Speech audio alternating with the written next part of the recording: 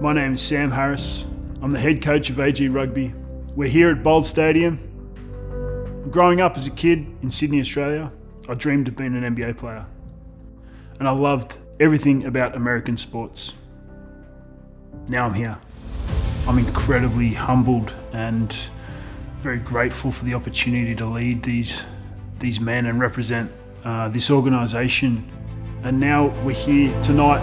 All the tireless hours of work that you put in, phone calls you make, the training sessions you plan, the investment in the players, the lengths they go to get onto the field for this night is huge.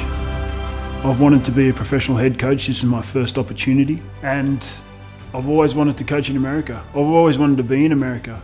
I actually wanted to be an athlete in America, and that dream never came true. But now I get to lead a professional rugby team into a professional competition.